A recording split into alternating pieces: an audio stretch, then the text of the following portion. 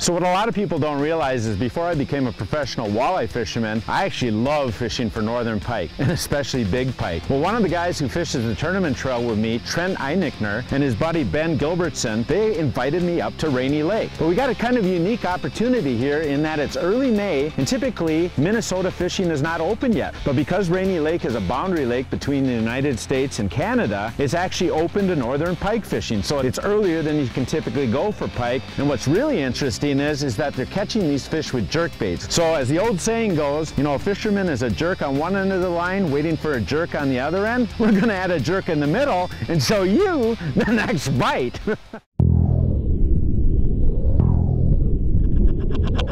Just looking for the next bite, next bite, next bite, next bite. Just looking for the next bite.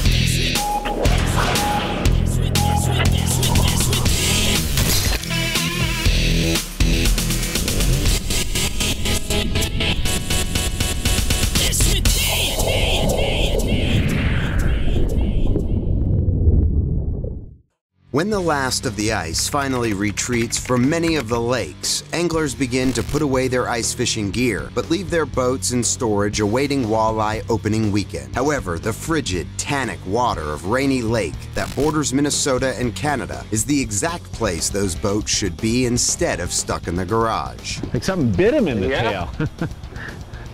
I guess we want to catch the one that was biting him. Yeah, absolutely. If this is bait, we want the one that's biting him. Rainy Lake is a border water, and so the season for northern pike never closes. And its shallow, weed-lined bays provide ample opportunity to catch giant, hungry pike. Apparently somebody had them for lunch here a little while ago. Which, of course, isn't such great news for the not-so-big pike. Sure like to have the fish that tried to eat that fish for lunch. There we go. Well,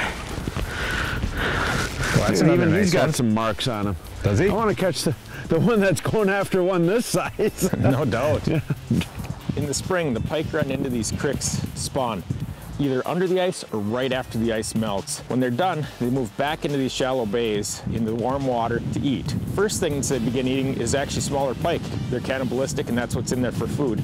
And as the other species of fish move in to spawn, whether it's walleyes, suckers, perch, and shiners, they'll gorge themselves on those before they move back into the main basins of the lake for the summer. The areas that we're targeting these fish for the most part are shallow, weedier bays, anywhere from that 2 to 6 foot range. What I really like is when I get a good wind pushing to the back end of the bay, it's taking all that warmer water and blowing it across the top of the water into the back end of that bay. Another place that we're finding these fish is kind of where the wind will funnel down in between some rock that has a little bit harder bottom content there, and in that harder bottom content sometimes we're finding these clumps of cabbage, and again those fish are still relating to the weeds, but that's what we're mainly where we're finding these fish. Big or not? Big or not? I think he's decent.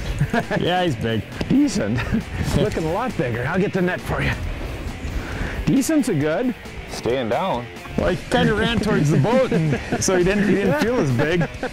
Last one I caught was small, and he Hey, call me decent, will you? Getting around the back side there. Yep. Oh, I gotta go around the boat here. Well, if you're going, I'm going. There he is. Come here. You ready? Yeah, that's decent. That's a lot better than I thought it was. He's off. Let's see what bait you use, Chair. Well, that's that cutter, but that's the fatter one, right? Not the skinny cutter? Yeah, that's the fat cutter. And you call this just decent. Yeah. It's decent. Nice fish.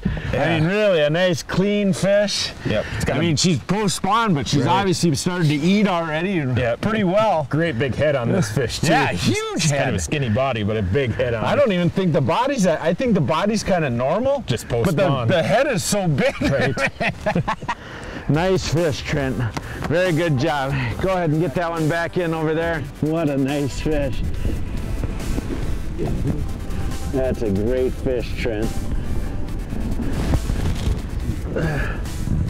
Oh, big head.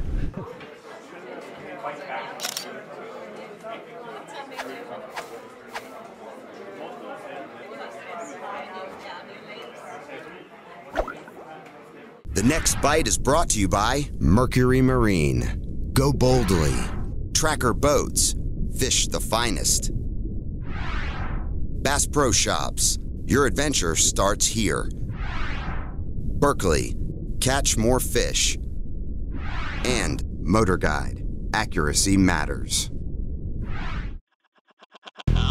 Closed captioning for The Next Bite is provided by Power Pole, the ultimate in shallow water anchors.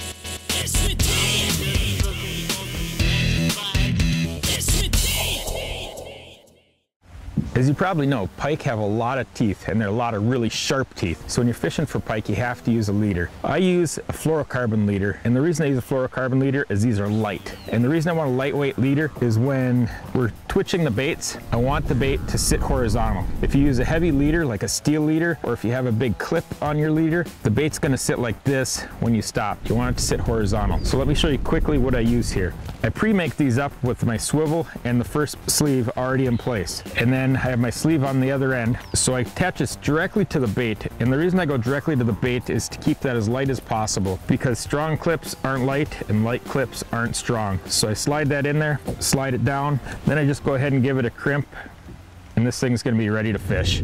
Keith, Ben, and Trent are actually using a bass jerk bait, but they are also fishing them a bit differently. The action they are imparting is a short, quick stroke, 12 to 18 inches, making the lure kick out side to side. After 3 to 4 strokes, they go into a long pause, what may even seem painfully long. But that pause is proving instrumental in triggering Esox lucius to bite. I got a drag puller. You need the net? I haven't seen it, but it's sure feeling like it. All right, we'll grab it. Yeah, he's just sitting here holding on. I mean, I'm just standing here. I'm not moving. He's not moving. Get her an anchor here so we don't drift in too far.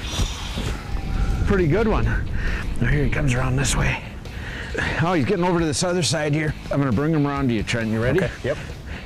There he is. He's kind of giving up now, Trent. You ready? Yep. I'm gonna slide him. Get him, Trent. Get him. Yeah. He is a lot bigger than I thought. Yeah, he is. Look at the width on this thing. Wow. That's a pretty good one, eh, Ben? Yeah, that's what we're here for right there. That thing has been eating. And he ate one too many things today. Yes, he did. That's that cutter. I don't even know what color they call that, but it's a Sexy shad, I think it is. Ooh, I like it. Well, now we got him in the net good. We got him in the hooks good, but he's in the right place. Yeah, I mean, in that Tanaki water, you just, I don't know, I didn't think he was that big, right. But I knew he was kind of a wider one. But he's got length and width on this one. Yeah, just go ahead and see if you can't pop that out. There we go. Look at that bait there. Starting to get a little character to that bait. I like it. And this boy added plenty of character. Look at this thing. Wow. That's a thick fish. Yeah, not only has it got the length, but just that's what we all saw out there. I mean, it was like just wide. This is a great Rainy Lake fish. I mean, you're gonna come up here and catch lots of fish, but then all of a sudden you just smack and you find these monsters up here. Very, very nice. I like it.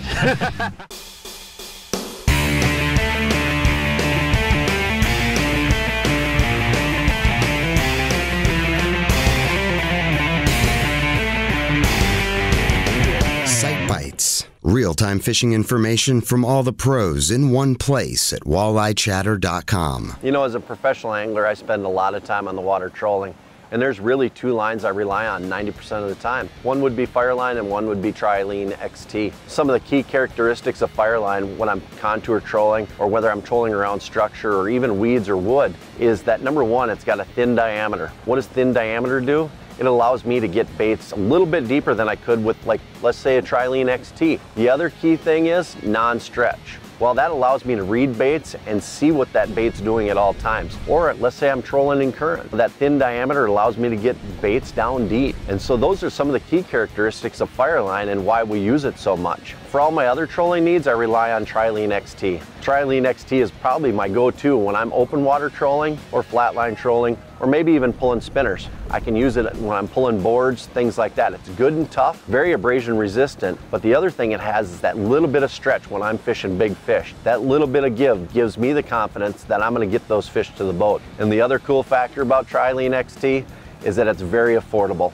Allows me to keep fresh line on my spools at all times. You know, these two lines are so popular that there's an app out there called Precision Trolling. Precision Trolling really makes my job a lot easier. They have over 300 crankbaits and the dive curves of what those baits actually dive. What lines do they use? Trilene XT and Fireline. That gives me the confidence as a professional angler that I know when I'm on the water, I can tell where my baits are gonna be. The water is cold, the pike are hot, the action is fast, but the presentation is slow. It's late winter or it's early spring. I tell you what, in this wind now, what I'm gonna do is I'm gonna press the anchor and it's gonna swing this boat around, so just be aware of that. If opposites attract, this rainy lake jerkbait bite is a classic manifestation of it. Oh, you think about that, Trent. She's a little bit slender, but you know, it's typical after the spawn here. She's got a little bit, she's been beat there during the spawn. As Keith Kavajecz, Ben Gilbertson, and Trent Eineichner target the shorelines or protruding pencil reeds of shallow bays from about a cast's length away for Northern Pike. That's a fatty. Yeah, he is. Look at him. Look at him. Like he's been eating all day and had to eat one more thing. Yeah, he does. So while we're idling out of this shallow bay here, I want to talk about the equipment we're using to catch these pike on jerkbaits. The first thing I want to look at is the rod. You'll want to use a medium action rod. You're going to want some stiffness so that when you're popping that bait, that rod doesn't take up all of that pop, but you don't want to go too heavy. When you get one of these big fish on, you're going to lose those fish because you just won't have enough absorption in that rod to take up those big runs. And the reason you're going to have to take up the runs with the rod is because we use a no stretch line. This no stretch line is also important for imparting the right action on the bait. When you're popping it, your rod tip to go right through the line and right through the bait and make it react, make it jump to the side, make it hop. That's what's triggering those fish. The other thing that no stretch line is going to give you, it's going to give you better casting distance. So no stretch line to your leader. Now your leader is going to be very, very thick fluorocarbon. You go with the fluorocarbon because it's lightweight and it allows this bait to have better action. The bait we're going to use is a jerk style bait. These are baits that are designed for bass fishing. This is a little cutter bait, a brand new one. Now the nice thing about the cutter is it takes very little action to make it move side to side. Again, that's what's triggering the fish. As far as colors, I guess we're kind of matching what they're eating. What they're eating is, you know, a lot of times small pike.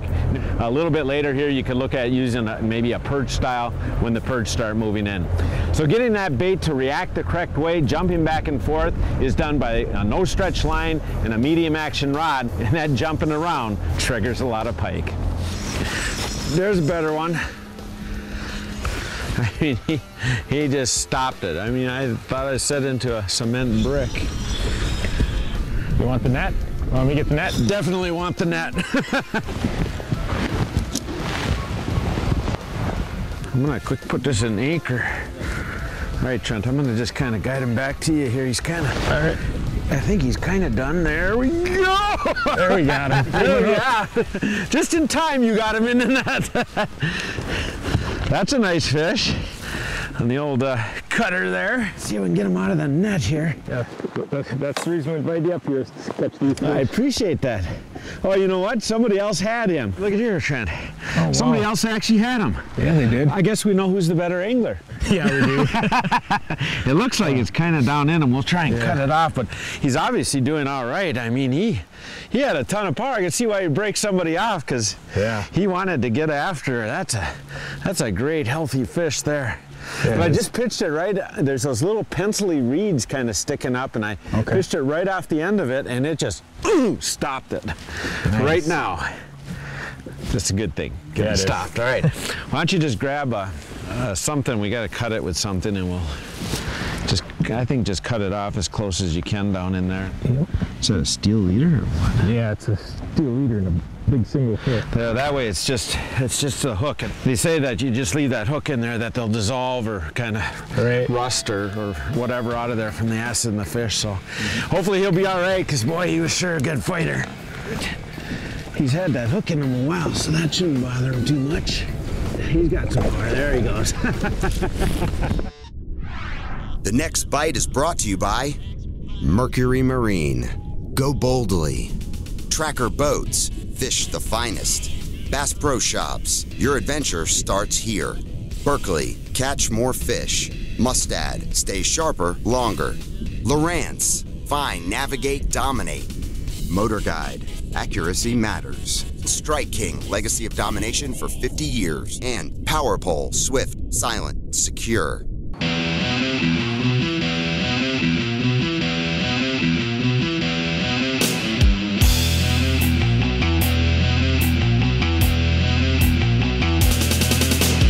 Hot topics, leading information, and tackle and techniques to make you a better angler. Presented by Mercury. One of the first things that Ben told me pretty early on in this trip is, you know, don't fish too fast. A lot of people, you would think with pike and how aggressive they might be, that you would want to kind of move through areas real quickly trying to pick off the most active fish. But the problem is that we're using a technique that you just literally got to slow down. This jerkbait fishing, you got to give that bait a chance to kind of walk back and forth. You got to give it a chance to pause and hold completely still. And if you're moving too fast, it just doesn't work. The boat actually starts dragging your lure. When I'm actually fishing along the places that we're trying to target the pike, I'm trying to stay about a cast off of those places, whether that's the shoreline or say the pencil reeds that come out into a shallow bay. So what I'm using is the XI5 heading lock function to do that. And heading lock is real easy to do. Simply point the head of your trolling motor the way you want to go, hit this upper left button, and it will maintain that course. So the nice thing is I can adjust it and then go and make a full cast, get back my bait, look up, readjust it, and it's real simple, and the boat keeps going the way that I want it to go. Now, if we catch a fish, or maybe we see a big fish or a swirl or something, the best thing you can do there is simply stop and work out the area a little bit.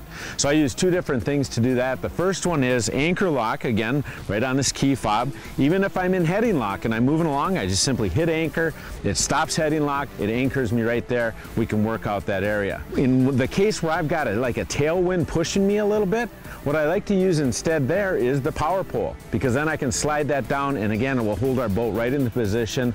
We can work out that area, see if there's more fish, and get whatever active ones are there. So go a little bit slower than you might think, you know, maintain that position about a cast off the target, and if you do start to see some activity, by all means anchor up or put down that power pole, stay on them fish, and catch more of them pike. In addition to sometimes cannibalizing each other, there are other types of large baits starting to be present for these rainy lake early spring pike to eat. This is what these big fish are feeding on back here. Not only are they predating on themselves, but this warmer water that's blowing to the back end of these bays has everything pushed up in there. Speaking of cannibalizing, well, that's exactly what Keith is struggling with, in his own special way. So once again on this trip, I find myself being an interpreter again. I'm fishing with a guy named Trent Eineichner. Good German name. Obviously in German they say it Eineichner, right? So the translation obviously is ein. Most people know in German is one. So one is the first part of it. What a lot of people don't know though is Eineichner is actually pike slayer. So it's the #1 pike slayer in all the world. Trent Eineichner! Trent's last name might not be the easiest to pronounce. However, it might not also be too easy at first to see why Keith would wear his sunglasses fishing on a cloudy day. So you might wonder why wear sunglasses on such a cloudy, dreary day out here. Well, actually up here, the water is tannicky enough, it's actually hard to see down into the water. But what I find when I put on my sunglasses, I can actually see like underwater weeds, if there's some underwater rock or wood down there, I can see that. But most importantly, if I actually see a fish flashing at my bait, which I can see with sunglasses on, I just take and I stop and I just try and pop it in one place, and that seems to be triggering fish. So even though it's not sunny, sunglasses might be your friend. Oh, there's a tick bite. No, good fish, good fish. What you got there, Ben? I don't know, feels really good one? Yeah. Oh, there he goes. Oh, look at that swirl. No, no, big fish. And where's he going, man? Where's he going? I don't know. Down the chute. Maybe? I saw that swirl. That was impressive. Which way are you going here? Wherever he wants me to go. Look at that my thing. Goodness. That is a big fish. You gonna take you back around or what? This fish is doing exactly what it wants right now. So we're gonna go back to the other side, huh? Yeah. Got it as loop. I think he was afraid of the boat there. He didn't like the net either. No, he didn't like that at all. All right, this time we're gonna get him. Oh, there you got him.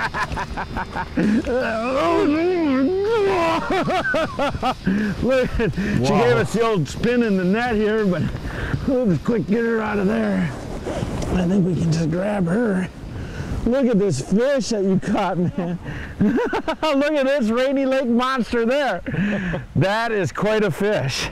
And this is what you come up to Rainy Lake for. I'm so glad you guys invited me up. I mean, we have caught literally a ton of fish. Oh, a lot of yeah. small ones, but every once in a while, right mixed in with them, Yeah. out comes these monsters. And the cool part is that jerkbait deal. Yeah, most definitely. Awesome pattern. Well, I can feel its heart beating right through his skin, so I think it's ready to get back in the Let it water. get But back in man, there. is that a great fish. That is so nice. All right, Trent, let me get right over here. That is a great, great fish there. My goodness. And I think she's going to be all right here. We'll see if we can't get her pointed out here a little bit. What a fish and what a trip. All day can I be singing the song Rainy Days and Mondays? Sure. Rainy days and Mondays. Yeah, we're just kind of... I'm the TV. I don't move on camera. I just stand there and twitch my eyes to the left and to the right. Doesn't that annoy you a little? Right there? Doesn't that annoy you just a little bit? Huh? We're fishing back to back off opposite sides. Is that like opposite spooning? Yeah, butt to butt. The Next Bite would like to thank Ben Gilbertson and Trent Eineichner of Rainy Days Guide Service. For more information on Rainy Days guiding services or to book a trip, visit www.rainydaysoutdoors.com.